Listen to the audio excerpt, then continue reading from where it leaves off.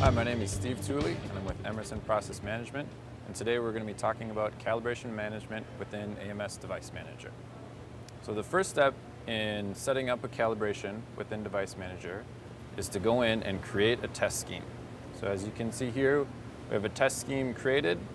It'll be under a field device, and then you'll go in and you can rename this whatever you want. So this is actually your test scheme here. You'll have two devices in it with this test scheme, and it's simply dragging and dropping the devices in. And when you're ready, you can define the test scheme just by simply right-clicking, go to View Edit Test Scheme. This will bring up a different window where you'll be able to go ahead and go through all the different steps within the form. It's pretty straightforward. Here we have a calibration interval, which is set up for 18 months. You can also go ahead and click through the tabs, go to Test Points. This test scheme, we have it defined with 5 test points. We also have a start and finish at % of span. And as we move forward, you can see that the accuracy tab will give you where you want your max error. So anything above that will say that it's going to be a failed calibration test.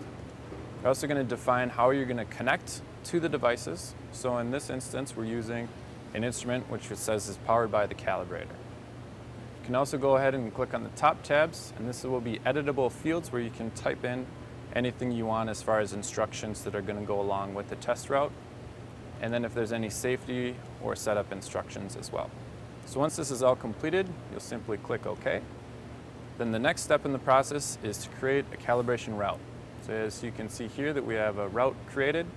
We have this named, we call it demo rig. We have 2 devices in it, the same 2 devices that are in the test scheme. Doesn't necessarily have to be the same devices that are in a test scheme.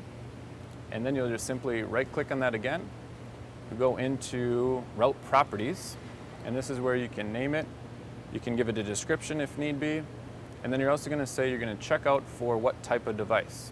So here we're going to be checking it out to a BMX MC5 calibrator. Once this is all done, we'll simply say OK. It will collapse it.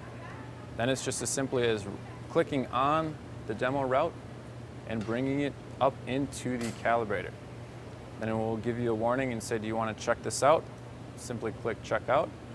It's going ahead, and now it is going and sending the information based on the tags down to the BMX MC5 calibrator.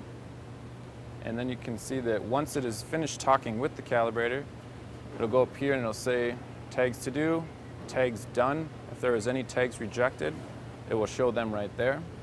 And you simply click close. And after that step is completed, you'll see that the red arrow has been put on the route, which denotes that this route has been checked out to a calibrator. Then the next step will be is where the technician or whoever is working on the devices will go out with the calibrator to the devices, do the actual calibrations at the devices. They'll bring it back to the workbench or wherever they started this process with the computer, simply upload that data back into Device Manager, and all of the information that was captured from the devices with the Smart Documenting Calibrator will be brought into AMS Device Manager. Once that is completed, you can simply go to a device, right-click on it, go down to Calibration Management, and you can go and look at the status of what the device history is, the calibration history. For this, we'll look at the status of it. You can see here that the last calibration was unknown because we didn't actually go out and physically calibrate this device.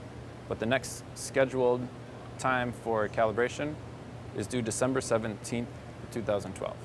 Simply click OK. If you want to go in, you can also go into Management, look at History, and this is where you're going to be able to simply report or to be able to print a report from here so you can see that the last date that it was completed.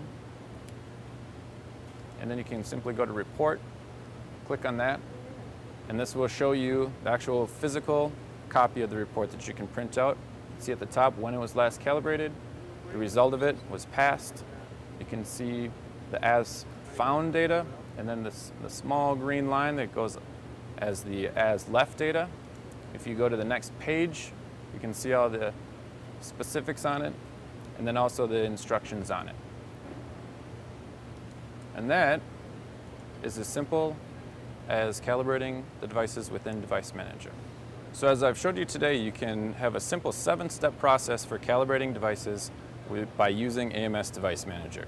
It's a simple process of defining a test scheme, creating a calibration route, adding devices to both of those, taking that route, checking it out to a smart documenting calibrator, taking that calibrator out in the field, doing the physical calibrations, then bringing that data back into Device Manager, uploading it where you can review, print reports, go to a completely paperless history, view the history of all the devices, the trends of the devices, and it's as simple as that for calibrating devices using AMS Device Manager.